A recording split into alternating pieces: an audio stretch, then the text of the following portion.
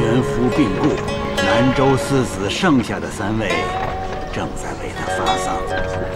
南州四子，有人呐，还将他们绘入了画中，叫石桥图。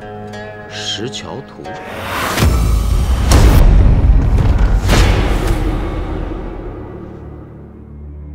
钟伯期刚刚派人送来信，说秦圣陆公父昨夜病故了。啊！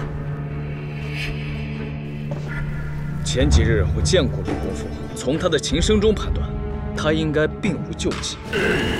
突然暴亡，其中必有蹊跷。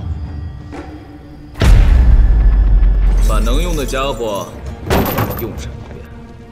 我找。那日百事不成，丢尽了颜面，我就起了歹意，我报复了公父。学琴不成，妄生杀机，你灵宝的名字，明天就会响彻整个南州了。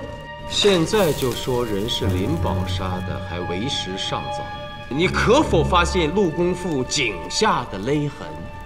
眼帘有出血，嘴唇青紫，皮下有血点，这都证明他是被人隔着东西勒死的。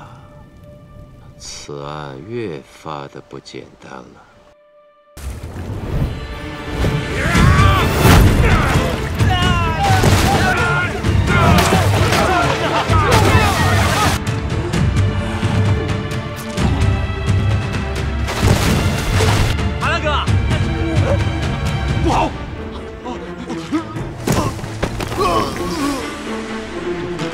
太血腥了！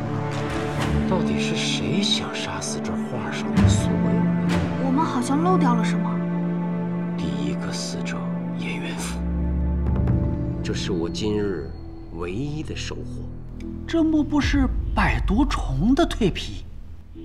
百毒虫，南州城里的人有没有私下里给你买过此虫的？ 只有一个游方和尚买过。那他戴着斗笠，是故意要遮挡面容喽？春晚绿野秀，岩高白云屯。司马还没给个说法呢。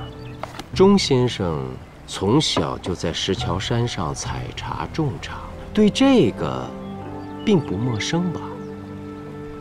莫非袁夫兄是被那毒虫所害？钟明氏还需要卢凌风帮你不成？等等，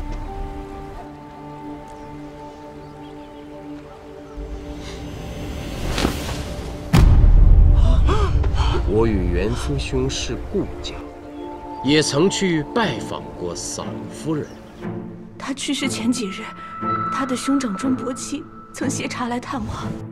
那日，在药铺，掌柜的也告诉我，琉璃华彩最能克此虫。陆公父之死，有人目击，他只看到了凶手的背身是一个秃头，应该是行凶时用力过猛，弄掉了你修理整齐的假发髻。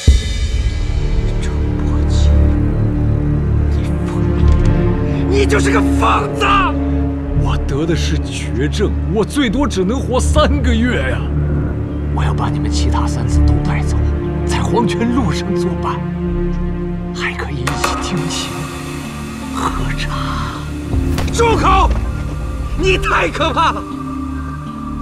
钟伯期呀，钟伯期，你得的根本就不是绝症，只是南州偏荒，庸医误诊。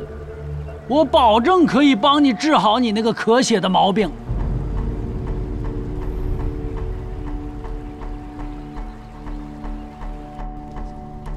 天地之间，人鬼两途，何处是我钟伯期的归宿啊？